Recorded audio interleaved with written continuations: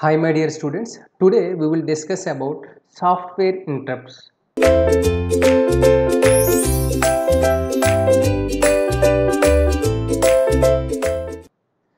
the last class we discussed about hardware interrupts, that are non-maskable interrupt and INTR, interrupt request. Those two are the hardware interrupts that are presented in 8086 microprocessor. The two is available in 8086 pin diagram, pin number 17 and pin number 18. Now we will discuss about software interrupts. So these are the instructions that are inserted within the program to generate interrupts. Remember, these are the instructions that are inserted within the program to generate interrupts. So there are 256 software interrupts are there. How many interrupts are there? Remember, 256 software interrupts are there in 8086 microprocessors. The instructions are of the format int type. That means all interrupts how we can available int type. Type suppose interrupt type 0, right? Interrupt type 1, interrupt type 2, interrupt type 3. So interrupt type, where type ranges from 00 to FF. That means from 0 to 256. The total how many? 256. 0 to 255. The starting address is how much? 0000H2 003FF. 1 2 3 4 5 1 2 3 4 5 H 003 FF. These are 2-byte instructions. Remember, these are 2-byte instructions. IP is, just now I told, IP is loaded. Type, interrupt type multiplied by 4. Interrupt type multiplied by 4. So CS is loaded from the next address type. CS is loaded with next, that is type into 4 plus 2. Just now already explained this, how to load the CS value and IP value. In software interrupt there are 256 interrupts are there. So how we can find? By using int type 0 or int type 1, int type 2. So the range is from 256 interrupts. Until out of those 256 interrupts, the address is from 00 to FF. So the instructions are in 00 to FF. The starting address is range from 00000H to 003FF. So IP is loaded from type into multiply by 4, whereas CS is type multiply by 4 plus 2, right? So now how we can classify these interrupts? So these 256 interrupts are classified into 3 types. These 256 interrupts are classified into 3 types. That is, first one is dedicated interrupts.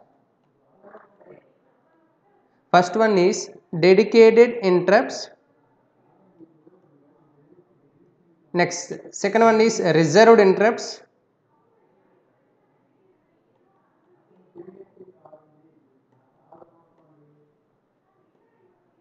Next one is available interrupts. So what are the dedicated interrupts? Dedicated interrupts from interrupt 0 to interrupt 4. Reserved interrupts are from interrupt 5 to interrupt 31. Available interrupts are interrupt 32 to interrupt 225. See, while we are discussing the interrupt vector table, at that time I already discussed this. So there are, if you see the interrupt vector table, then you can easily find all these things. If you observe the interrupt vector table, see here I discussed all those things. Type 0, dedicated interrupts, reserved interrupts, available interrupts. Right? Now we will go in detail about each interrupt. So first we will discuss about dedicated interrupts. First one is we will discuss about dedicated interrupts. That is, what is the range from type 0 to type 0, that is int 0 to int 4. Int 0, int 1, interrupt 0, interrupt 1, interrupt 3, interrupt 4. Right? First interrupt is what? Interrupt 0. What is the interrupt 0? Divide error. Interrupt 0 is what? Divide error. So this interrupt occurs whenever there is a division error. See, division error. Whenever division error occurs, this interrupt occurs. when the result of division is too large. Suppose when we are dividing two numbers, the division is too large and to be stored, it is very we can't store that value, so it is very less, and this condition normal occurs when the divisor is very small as compared to the dividend or divisor is 0. Remember, if you got anything is by 0, then we cannot in process don't know what we have to do, right? And the next one is the condition normal occurs when the divisor is very small as compared to the dividend or divisor is 0. This is very small compared to the dividend, then we will get this as. So the ISR is stored to location 4. The ISR is what? Type 0, right? 0 multiplied by 4. That means what is that? 0. So the type 0 is exists from 000H. 000H in the IVT, interrupt vector table. Next one is, so what is the second INT1? INT1, what is that? Single step. What is that? Single step. That means the microprocessor executes this interrupt after every instruction if the TF is set. If TF is set, the microprocessor executes this interrupt after every instruction, right? And it puts the microprocessor in single step mode. Single step mode means the microprocessor pauses after executing every instruction. This is very useful during debugging. During the debugging, this will be very important. Remember, it puts the microprocessor in single step mode. That means the microprocessor pauses after executing every instruction. This is very useful during the debugging. So ISR is generally displays all these. ISR value is how much? Type 1 multiplied by 4. How much? 4. So the value is from 0004H in the IVT. In the IVT single step mode. Next one is int 2, interrupt 2. That means what? Non-maskable. Just now I told, whenever I discussed about non-maskable interrupt, after executing the non-maskable interrupt, it automatically generates type 2 interrupt, type 2 interrupt. The microprocessor executes the ISR in response to interrupt on non-maskable interrupt. So what is the value it is loaded? 2 into 4, how much? 8. That means 0008. And CS value is, this is IP address. CS value is 0008. This is already discussed. Type 3 interrupt. Next, 4. Type 3, interrupt 3. What is interrupt 3? Breakpoint interrupt. Remember, breakpoint interrupt.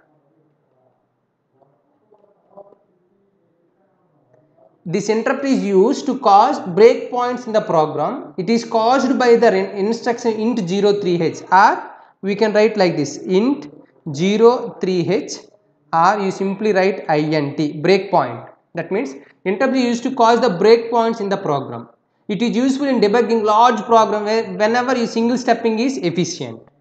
If ISR is low, what is the value of ISR? 3 into 4, how much? 12. 12 means how much? 0000CH.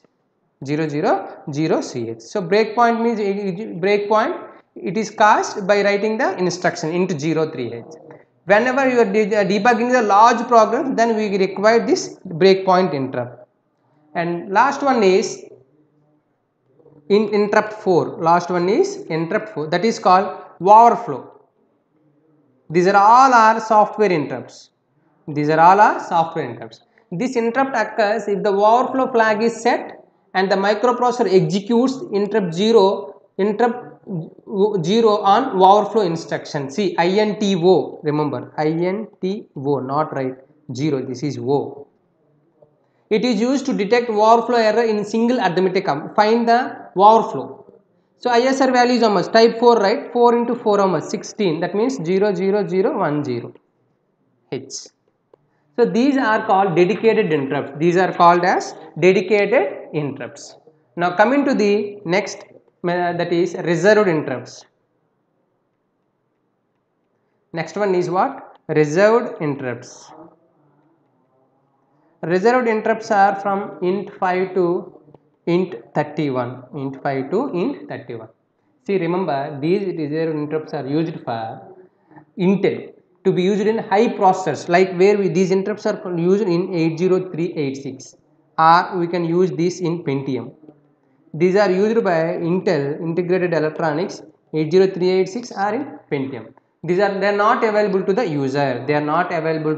user. So now we come to the next one, that is C. Reserved interrupts are only for higher processors like 80386 or Pentium.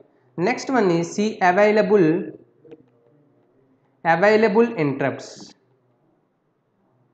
Available interrupts, that is interrupt 32 to interrupt 225 to 20. These are user defined software interrupts. Remember, these are